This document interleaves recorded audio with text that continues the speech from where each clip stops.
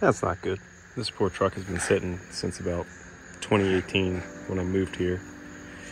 And was at one time pretty clean. I sandblasted the frame about 8 years ago, repainted everything, redid the timing chains, the spin guides, and then it just kind of sat when I moved, and I haven't touched it for 6 years, but we're gonna get it running.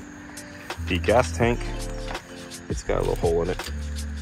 It had about 4 or 5 gallons of rain in it, and then this pressure line started to rust out.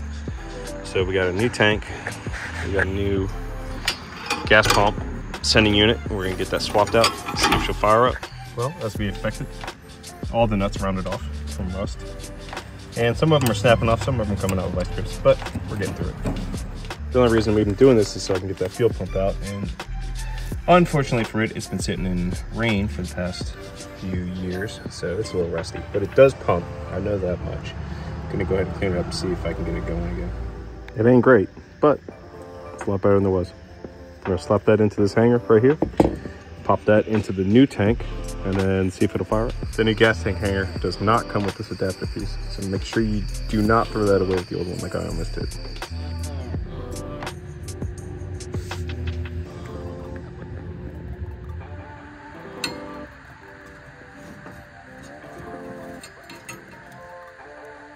Not good.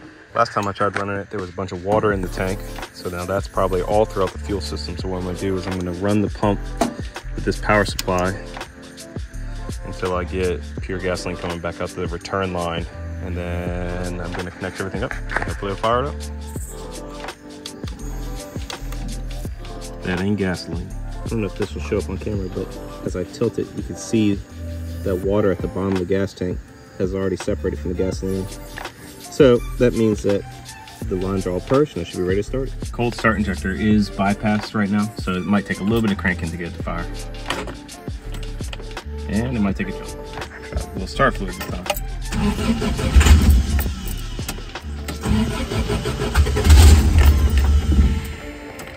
So it runs on starter fluid, so something probably isn't telling the injectors to fire.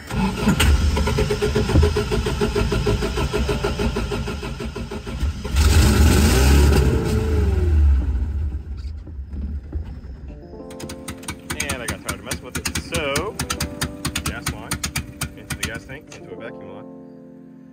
Comes carburetor. It is not happy, but running.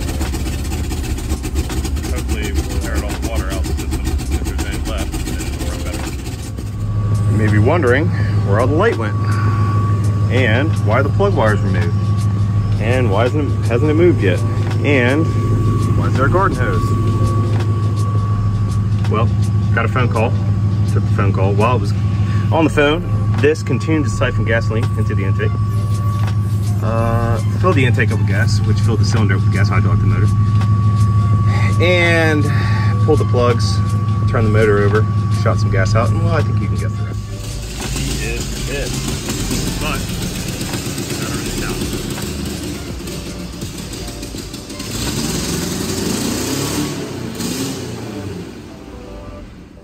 All right, so we got her in the shop.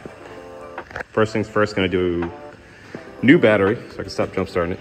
Gonna do a compression test, new plugs. I broke one of the plug wires pulling that off, so I gotta get new plug wires. Probably will bore scope the cylinders while I got the plugs out, just to make sure everything's all right down there. It's running. I don't think it's firing the injectors because it only runs when I got the gas can hooked up to the vacuum line. I had a power supply on the fuel pump, 12 volt power supply, driving that directly, and it still wouldn't run off the in-tank fuel. So, and that's fresh, brand new fuel. I just bought it yesterday, so I don't know why it's not firing injectors either. I think this has to, and I checked that moves freely. So that has to detect airflow, I believe, before it'll fire the injectors. There may be some fuse over here that's blown. That's not telling the ECU to fire the injectors. But luckily, distributor-based system, it is getting spark. So just no fuel. So we'll figure that out. And then we'll start tackling bringing this thing back to its former glory. I do still have the bed for this truck. I had it sandblasted, and I got a new fender for it. This truck was actually rolled one time on its side, so it's got some damage right here. That's gonna be fun to pull out. It's got some dents up here. It slid on the side of the cab. I've got new doors for it. The fenders I never resprayed when I changed them, so they're gonna have to get either completely stripped down back to bare metal or replaced, but they're also dented from me four-wheeling it back in the woods. So probably just grab some new ones. Sucks, but it is what it is. And this truck has just a body lift. I don't know if I'm still sold on the body lift, but might be a lot of work to take it back out. It's a tall body lift. I think it's like a 3-inch. It'd be a lot of work because you gotta shorten the steering column. I'd have to take the steering column back out. I welded an extension in there to extend the steering column. You have to do that. You have to extend the shift linkages. I never liked the way that the shift boots fit after doing the body lift, and that'd be really the only way, or the only reason to take it back out, because I don't mind the way it looks, and it did give me clearance to mount the winch under the front bumper. Disregard all the mold.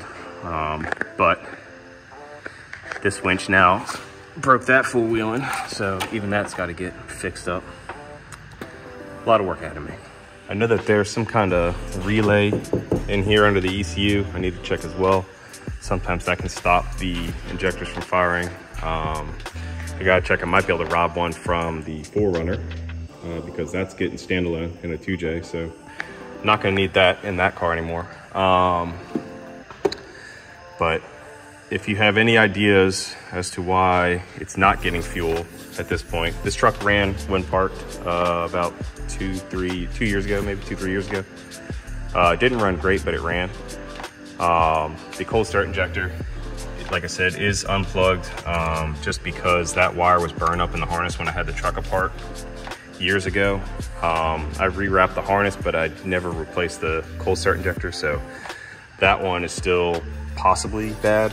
I never checked it. I'll go ahead and probably check that at some point to see if it does actually still work and it's not shorted out and causing that wire to get really hot. But if you have any ideas, drop them in the comments. Help me out because I need it at this point. That's all for now. Thank you.